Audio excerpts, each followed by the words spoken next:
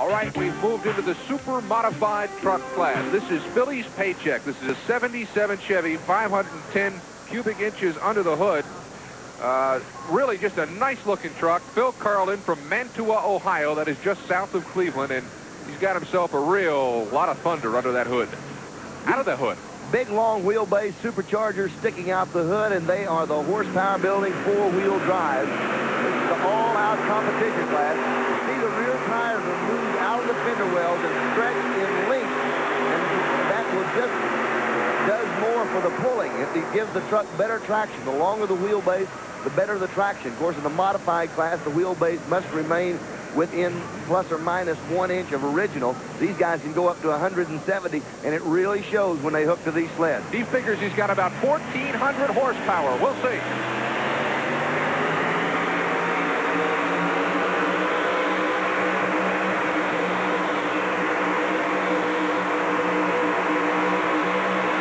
Good pull. A good pull for Phil's Paycheck. Philly's Paycheck. And if you notice, front end doesn't come up on these babies. All four stay on the dirt. Philly's Paycheck. All four on the ground. Good hook has a little problem keeping it right straight down the track, and that's what you want to do with one of these super modifieds. They're stretched out. They're long wheelbase. You notice the tires working a little bit for him there on the starting line area. But he gets things aired out, headed down the track, and right in this area, the motor begins to go sour on him just a little bit as it sounds like one of the cylinders begin to pop back a little bit. Not enough for a full pull. Here's the measurement, 191 feet and 3/4 of an inch for Phil Carlin.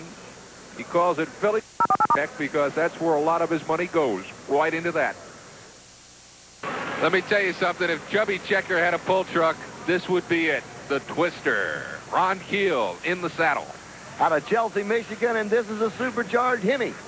We've seen the supercharged Chevrolets pound the ground, and this is a big Hemi under the hood. The Twister. Another good-looking paint job. Well, I tell you, this is the personality of these trucks.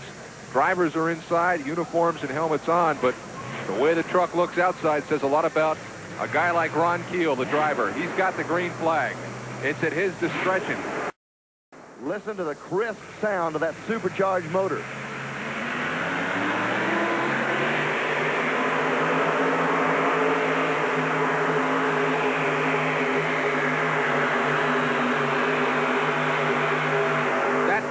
Was all business.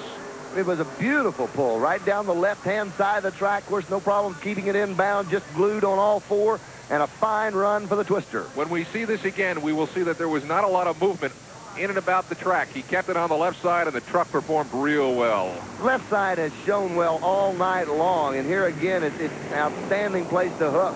Looks like it's probably the best place on the track. You notice him just really bearing down on it, keeping a good straight line, not causing anything to go astray so that he loses any footages on the end of the course.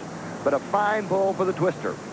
And for Ron Keel, behind the wheel of the Twister, a first pull of 196 feet, 1 1/4 inch. And talk about paint jobs and looking smart. How about the Diamond T? Mr. Diamond T is Freddie Powell. That is one sharp-looking truck. Freddie Powell makes his home in Crestwood, Kentucky, and this is a 1939 Diamond T. What would you call it? Would you call that color puce? What would that color be? Rose. Rose. A dusty rose color with a maroon trim on it. That is beautiful. Absolutely gorgeous. The Diamond T truck originally was a laboring truck. It was a truck built in the 1-ton versions and larger. Mostly this was a 1-ton version of it. And they were used for some heavy hauling. They were a heavy constructed truck. And this is the only one I've ever seen, to my knowledge, on the pull circuit. Well, we're going to get a show tonight here from Mr. Diamond T. Freddie Powell has the green flag. Supercharged Chevrolet. Great shot there. You can see it from dirt level. Boy, it does bark and howl.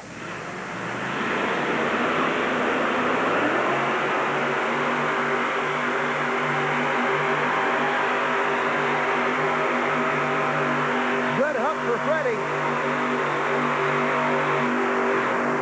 Mr. Diamond T, an absolute gem.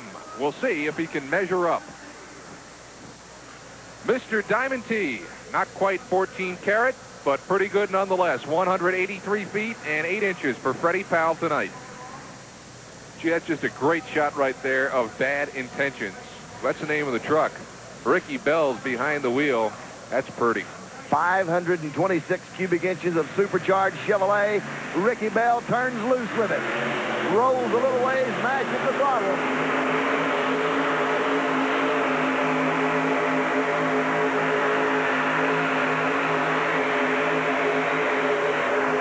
Unadulterated work the entire pull. It did not come easy for Ricky Bell. Ken Broo, he never got the truck hooked to the track.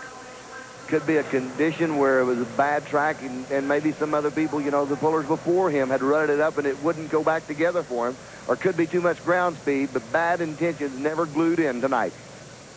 Well, now the winning run of the super modified truck competition, the tobacco farmer, Alan Gaines from Kentucky. As he has done so many times in the past, Alan Gaines with the Orange Blossom Special makes one of the most beautiful runs you've ever seen in your life, all the way down to the end, 197 feet plus. Excellent pull for Orange Blossom Special. Alan Gaines with 3 trucks here tonight. This, the showstopper, the Orange Blossom Special. The tobacco farmer wins the super modified competition, a pull of 197 feet, 3.5 inches.